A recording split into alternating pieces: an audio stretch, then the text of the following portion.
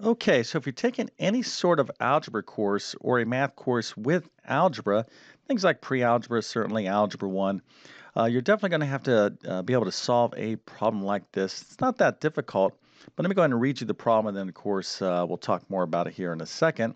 It says a number times 4 plus 7 is 10. What is the number?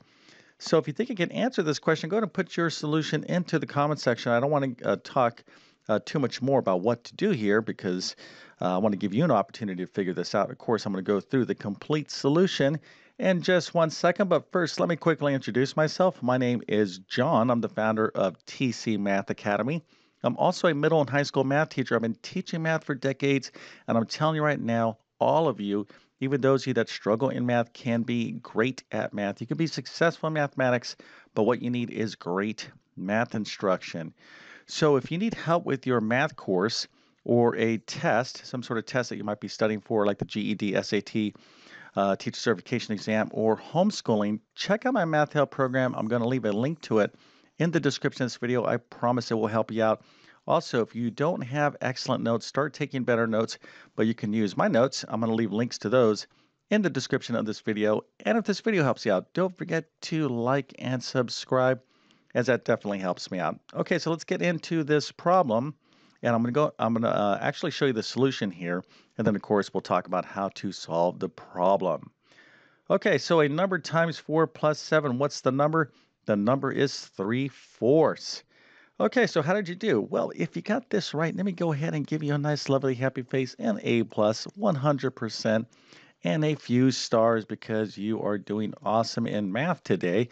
Nice job. But if you don't understand what's going on, don't stress. This is not that difficult. And really, what we're talking about here is translating a verbal sentence. So, right here, we're talking about a sentence that we're using words. I mean, there are some numbers in here, but we need to translate this sentence into a variable sentence or an algebraic sentence, i.e., an equation.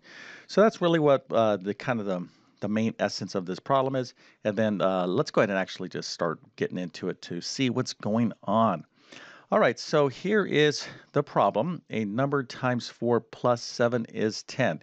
So we need to translate this into algebra. Okay, that's really the key to solving this problem. So let's just take this word by word or phrase by phrase. So a number. Okay, well, what is a number? Well, we don't know what that number is. So in algebra, what we do is we use a variable, and that variable, like a variable x, represents a number, represents a value. So a number is just some number x. Times means what? That's multiplication. So we'll just kind of think of that for right now as a little multiplication operator. So a number times 4. So we'll have this right here, some number x times 4. Okay. We're just kind of going through this sentence one by one word at a time. Plus, well, that's pretty obvious. That is the plus operator. Okay, so a number times 4 plus 7. Now, anytime you see the word is, you always need to think of the equal sign. So a number times 4 plus 7 is or is equal. Okay, so we'll just put the equal sign here. And of course, that is 10, and we'll put that 10 down there. So what we've done is translate this verbal phrase or sentence into a variable phrase or sentence or an algebraic equation. So what we have is x times 4 plus 7 is equal to 10. So let's go ahead and clean this up a little bit more. So this part right here, x times 4, well, in algebra, we don't use the little multiplication thing like this. This is x times 4. So we write multiplication this way, x times 4, but you never put the number behind the variable. So the way you really want to write this is 4x, okay?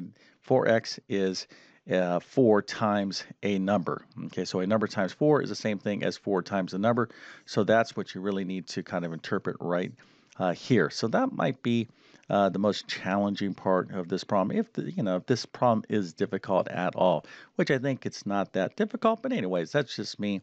Of course, if you're learning this stuff, it's definitely going to seem, a little bit complicated at first. But let's go ahead and take a look at the result of cleaning this up now. So instead of x times 4, we have 4x, and then the rest of this stuff remains the same. 4x plus 7 equals 10. So we are down to a basic equation, basic linear equation in algebra. So the next question you have to ask yourself is, can you solve for x? Because if you can solve for x, that's going to be our number. That's going to answer the question. So let's go ahead and get into that right now. Okay, so here is the work. Let me just kind of bring this up. So 4x plus 7 is equal to 10. First thing you need to do is subtract 7 from both sides of the equation. And when I do that, I'm going to go ahead and add down in a column manner. So 4x plus nothing is 4x. Positive 7 minus 7 is 0. Okay, so those 7s go away, and then 10 minus 7 is 3. So we're left with 4x is equal to 3. And to solve for x, all we have to do now is divide both sides of the equation by 4. So x is equal to 3/4, as I kind of indicated in the beginning of this problem. All right, so I'm kind of, somewhat quickly going through how to solve this basic, we call this a two-step equation. If you still have questions on this, that's a good indication that you need to go back and review how to solve basic algebraic equations. So even if you didn't get this problem correct, if you know what you're weak on, you're like, oh, I don't understand this, I don't understand that, and I don't understand this.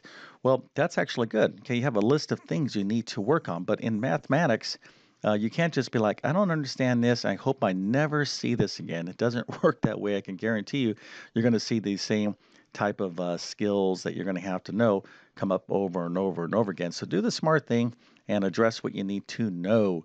So let's go ahead and wrap it up with a couple suggestions here. If you need more help with basic algebra, I have a ton of additional videos on my YouTube channel. Matter of fact, I have like over 1,000 plus math videos from basic math to calculus. So you can find a ton of help there. And then I would suggest if you're at this level of math, probably check out like my pre-algebra or my algebra 1 course. You can find all that at my math help program. Okay, so with that being said, I definitely wish you all the best in your mathematics adventures. Thank you for your time and have a great day.